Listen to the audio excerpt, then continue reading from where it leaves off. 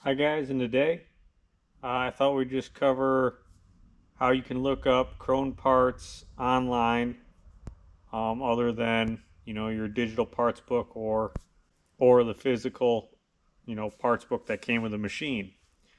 So the way you can do this is through Agro Parts.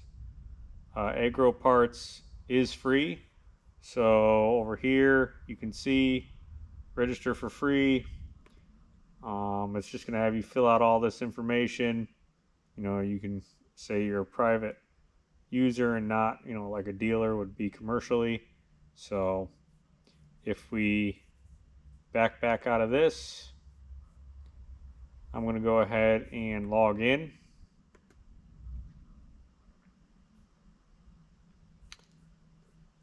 So once you log in, of course, we're looking for Krone parts, so we'll go to Krone.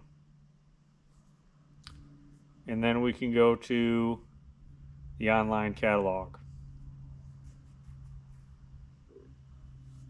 So from here, we can now select the machine. So for this, we'll just pick a simple one, and we'll go with a rotary tedder. We'll go with the 4-basket, and now we need to know, of course, the model of our tedder. So we'll go with the KW552.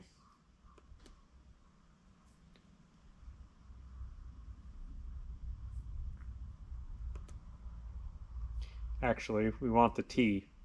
So the T means drawbar. Without the T, it could be either a 3-point or a 2-point. It all depends. But we want the T there. So now we have a drawbar model. So we'll go to the spare parts list right here. From here, we need to look and see what serial number machine we have. Depending on if it falls within this range, we're going to want this parts book. Or if it's after this, we're going to want this parts book, which from basically 2010, up until now.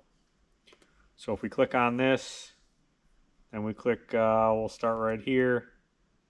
Here you can see, the drawbar. So all the parts here associated with that to attach it. On the side here, it lists them all with the numbering and some of the sizing remarks. Some of the parts do give the actual, like, say for instance, the roll pin size or the lock nut. Pretty straightforward there. And also sometimes it'll give quantity used, but for this it does not. So here we can click on the cart, and we can see a normal minimum order quantity. That'd be more so for a dealer.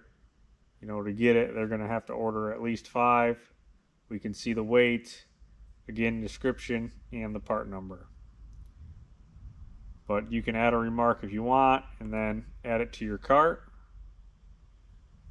Of course, it wants 5, but we'll add that to the cart. And then if we go to the cart, we can see it right there. So you can do a couple things here, of course. You can select your dealer and send it to your dealer. You can print it out and just take it into your dealer. You can also save this file and email it to your dealer, and then they could open this list and order it from there. Other things you can do on here. So if you got a really long list, you're looking to make sure you got a part number on this list, you can type it in here and search and see if it is also on your list. Other than that, it's pretty straightforward. You can, or on this side, go ahead and page to the next page of the catalog. Of course, you can page back. If we want to see basically the pages of the catalog without jumping through each one, we can just scroll through here and then click that one we want, and then we're on it. We also have the ability to flip it around so that the list is on top and the image is on bottom, but I don't know if that's really the greatest thing, or we could share this as well. So you can zoom in if you really want to make sure you're looking at the part you need, or zoom back out. All this stuff pretty straightforward. But